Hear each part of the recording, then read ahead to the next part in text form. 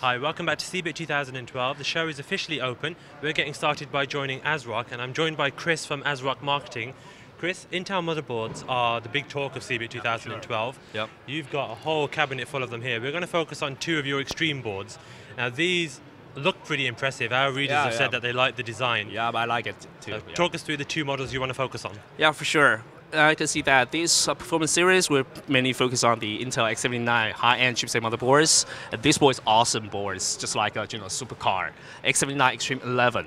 There are three points I want to highlight. The first one is you can see that there are two POX, PX A747 PCIe Gen 3 bridge on board, so it can provide more PCIe Gen 3 lanes. Can make this board support 4-way SLI by 16 by 16 by 16 by 16. So this is a top-of-the-end model on the X79 motherboards. The other thing I want to highlight is the LSI SAS 2308 SAS chip on board can support 8 additional SAS ports. And for the audio part, it's a Creative Soundcore 3D audio chip on board. It's a quad-core DSP on board, so this can provide awesome audio experience. Okay, so this one board here has got extreme storage, extreme graphics, extreme audio. Exactly, yeah.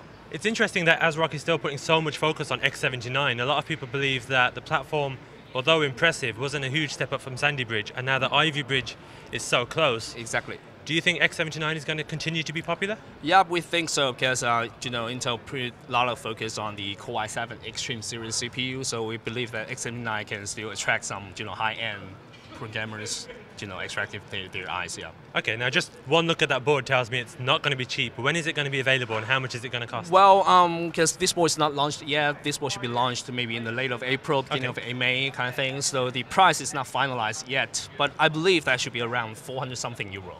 Wow, okay. Now we're going to move on to this board here, which is one of your Z77 boards. These are launching very soon. Exactly. This, according to Intel launch schedule, the board will be launched on April 8th. The Ivy Bridge, the Intel Z77 chipset. And you can see this one is also the high-end model from ASRock. We call that the Z77 Extreme11. Okay, this board you can also see the PLX. The same chip as X79 Extreme11, but that one has 2 chips. This one has 1 on board. So this one can also support the the 4-way graphics by 8 by 8 by 8 by 8.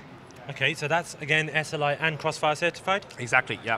Okay, now Intel's launch schedule for Ivy Bridge is quite interesting. We've spoken to various manufacturers here. Yeah. What do you think about selling motherboards where the new chips aren't available yet? We believe that the Z77 should be will be a successful platform because it provides more overclocking capability and more performance than the Sandy Bridge platforms. So we believe that Z77 should be a very good selling chipset products. Excellent. Okay, Chris, thanks very much. Yeah, thanks.